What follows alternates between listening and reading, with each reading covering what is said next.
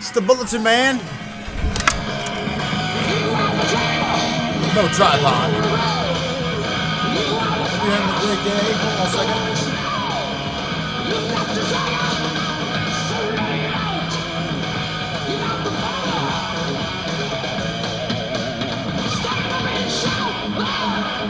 Stand up and shout.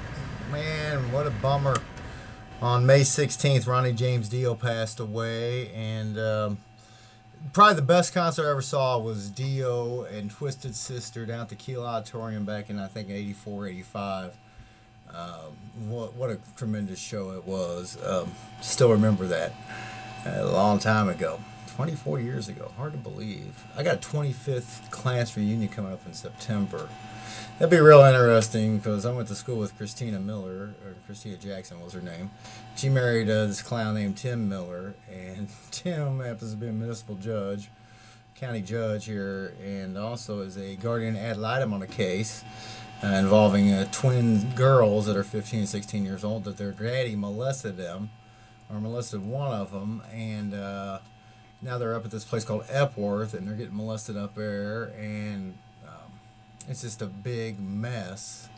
And they've actually sent letters out. They've told the lady that if they talk to me, that they're not going to put this man. This guy was convicted of some sort of child molesting offense of some sort.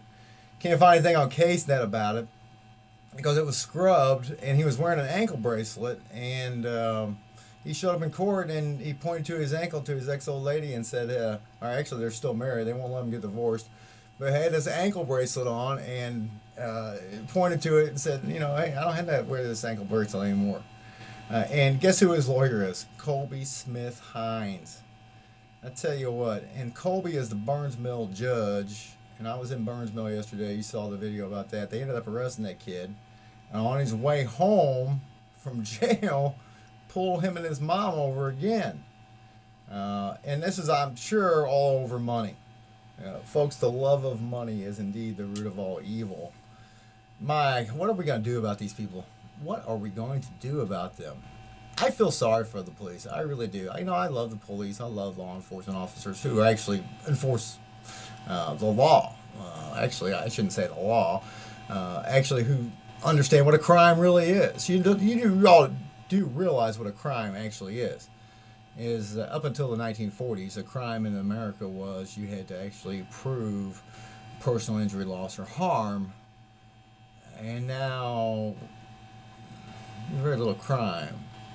Matter of fact, there's probably about 250 people sitting in the Jefferson County Jail this evening, and probably about 200 of them are in there because they owe money, or they've possessed marijuana, or they drove drunk, or they owe child support, or whatever, where there is no actual victim.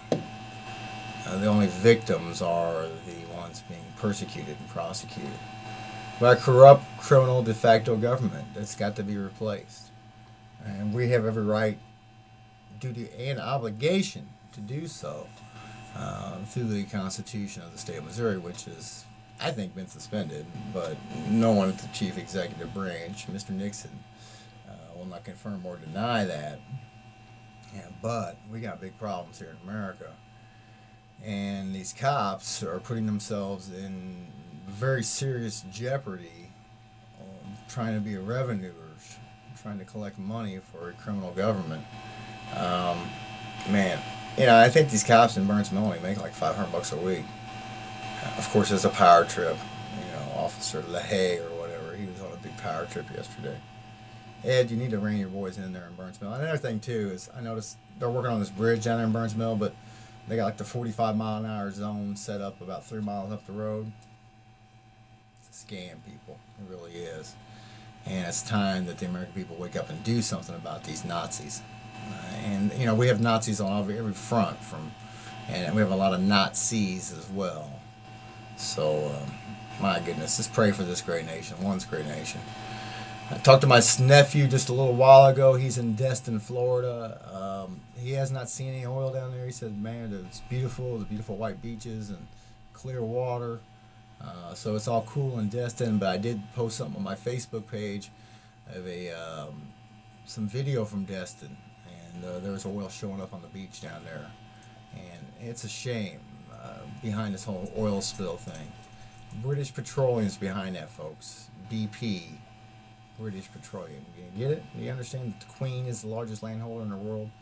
That the Great Britain is polluting the Gulf and running all those people off of the Gulf. That's called the rewilding of America. And guess who the lawyers actually work for? The term Esquire is a title of nobility granted by the Queen of England to our brave men and women of the lawyer community out there. So we got the fungus is among us. And we got to do something about that. Pray for him. That's all I can tell you to do. We do serve an awesome God, an awesome Jesus. I got a call last night about a situation. This young man runs a company that, not really a company, it's a nonprofit. It specializes in helping underprivileged youth in sports. He has a basketball academy, I think it's called, or something like that. But anyway, he was going to go to Six Flags today. He had a little snafu with the front office there at Six Flags. He was down $7,500. Needed $7,500.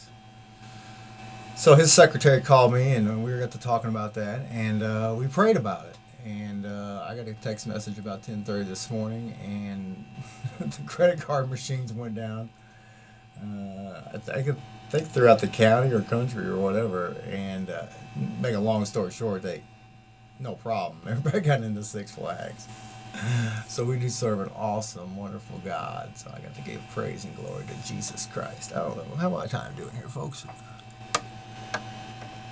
I got some new glasses down in Festus at the optical shop. I just need $400 to pick them up. I am going to Festus tomorrow to do that, so hopefully I'll be able to find some money. I can walk out my glasses and I don't have to get on top of the camera and see what my time is. My time is running out, though. I think we're down to about 3 minutes left in this Bulletinman video broadcast. And I don't want to keep you the whole time, because the longer the broadcast, the less views I get, because people just attention spans are about that long. So I think that's all I really wanted to cover today. I am having lunch with Sam tomorrow. Sam Rawls, the Economic Development Director of Jefferson County. ShopJeffersonCounty.com. I got a website? They should have. Maybe I sell my website tomorrow. Anyway, he's offered to buy me lunch tomorrow, and I'm going to take him up on that offer, see what else Sam's got cooking. He's been trying to get with me for about a week now, but Sam, his ear has been bothering me, but it's getting better. I got to get rid of these damn Q-tips, though. I was sticking Q-tip in my ear again tonight. It ain't a good thing. It really ain't. But I do love you all. I do appreciate you stopping in and checking out the Bulletinman on this wonderful Wednesday. It is June 16th. It's 2010 still. And one of these days, real soon, Jesus is coming back. Are you ready for that? I certainly hope you are.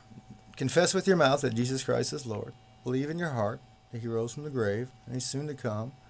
And you too will be saved. Then once you get saved, go down to the river, have someone baptize you in the name of Jesus Christ.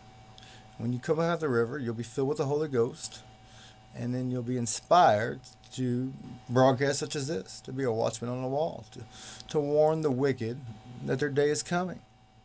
So do that. I implore you to do that. You won't regret it. I promise you that.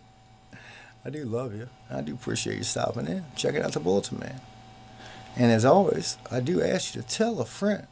In fact, tell 2 friends.